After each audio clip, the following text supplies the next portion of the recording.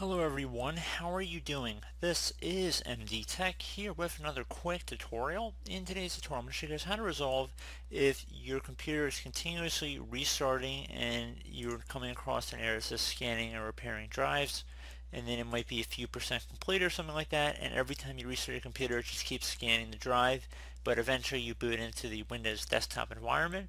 So I'm going to show you guys how to turn that off basically. So we're going to start by opening up the start menu. Just left click on the start button one time, type in CMD.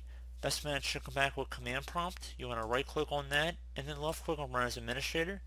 If you receive a user account control prompt, you want to left click on yes. Now before you begin, you need to know what drive letter Windows is installed on. So we're going to open up the start menu again, type in File Explorer. So this is just for people that don't know where Windows is installed on.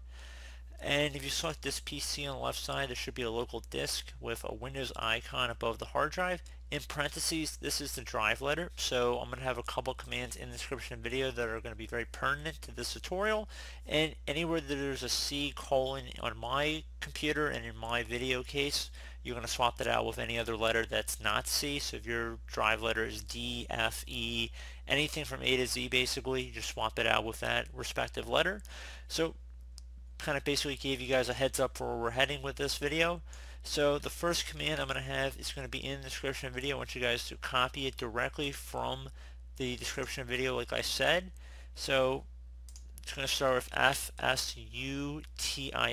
So just copy it and then go up to the top bar of the command prompt, right click on it, left click on edit, and then left click on paste to paste it in. Hit enter on your keyboard.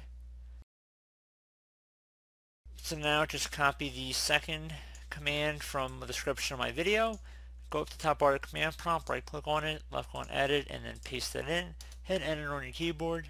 Give it a moment here, shouldn't take very long at all.